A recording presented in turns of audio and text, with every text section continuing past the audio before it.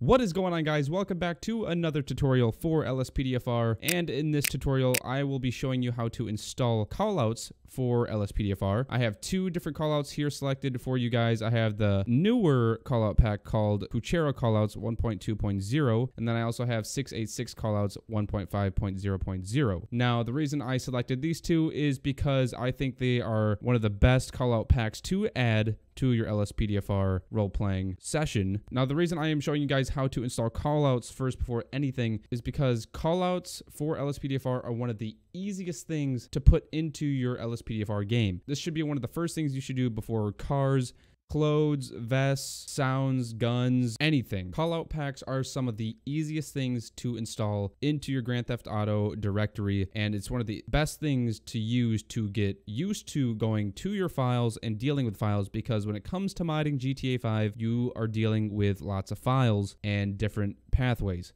So we're going to go ahead and get started with installing the Puchero callouts. I will leave links to both of these callout packs in my description down below if you guys want to go ahead and install them. But right here we have Puchero callouts 1.2.0. This callout pack comes with 31 callouts, so it's easily one of the best things to add to your game because you just get so much and there's so many different locations for each callout in here. So we're going to go ahead and hit the download button right here or at the top. Go ahead and hit agree and download. All right, right there, it popped up. Now we're going to go to the 686 callout packs. Now this one comes with 13 callouts. I think some of them are similar, but it's always the best to have more than one callout pack. You can combine as many as you want running at the same time in your LSPDFR game. It does not matter. It gives you so much more to do in the game so you don't run out of activities. So why not? Might as well just find as many packs as you like, install them. If you don't like them, just delete them. We're going to go ahead and install this one too. Go ahead and hit download, agree and download.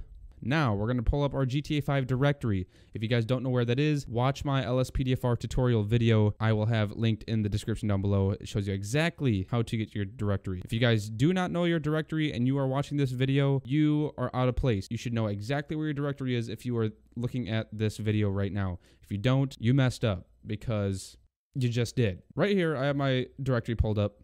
So go ahead and pull up yours. Make sure you have some white space right here. You're going to need this. So you just drag and drop right into it because that's what we're going to be doing. Now I'm going to pull up the Puchero callout packs, make them side by side. And now all we have to do is open up the file right in the downloads of Puchero callouts. Double click that. Now a lot of callouts come with tutorials. Some actually telling you how to do it. Some will have links bringing to a video that shows you how to do it. And in this case, I will be showing you. So we're just going to forget about that.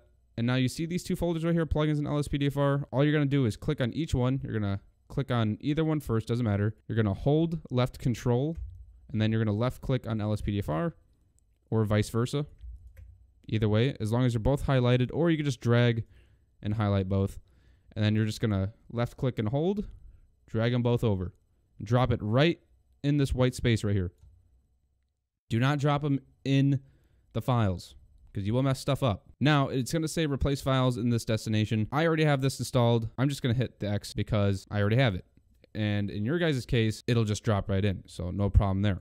Now, to know that it is installed, you're going to double click on your plugins, double click on LSPDFR, and you will see right here, Puchero callouts.dll and the configuration settings. Now, the configuration settings is how you enable and disable some callouts if you don't like some of them. So all you have to do is double click on that, and it'll bring up this notepad right here.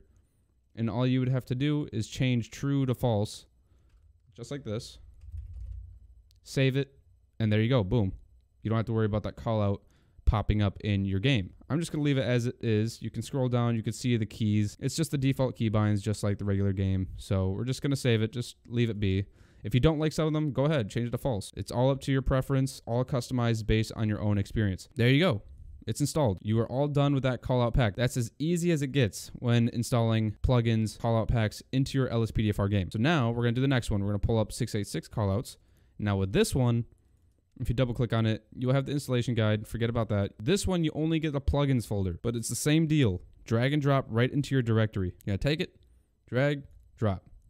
It'll say replace for me. Probably won't for you, so that's fine. I'm just gonna X because I already have it. And now to double check that it's in there, double click on your plugins right there, double click LSPDFR, and you will see right there 686 callouts, DLL, and configuration. And you will also have a folder. If not, it will probably pop up once you play with it in game. Some of them are like that.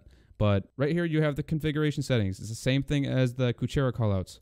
Double click on it. You can change your callouts to true, to false. And then you also have some other extra stuff here. If you want the statistics to pop up, you can set it to true. I left it true. I actually changed that to false because I really don't need that there. But that's pretty much it. You just installed callouts. I really hope you guys did enjoy this tutorial video for LSPDFR. If you did, please smash that like button and subscribe. Turn on post notifications so you don't miss a video. Trust me, you're not going to want to miss the next videos that I have coming up, plus future streams. There's a lot going on in this channel right now. Keep up with the shorts. I post a lot of YouTube shorts. Watch those. Post almost 2 to 3 a day. It's going to be awesome. There's a lot to come in the future. So please stick around. Really hope you did enjoy the video. And like always, guys, I'll see you in the next video. Peace out.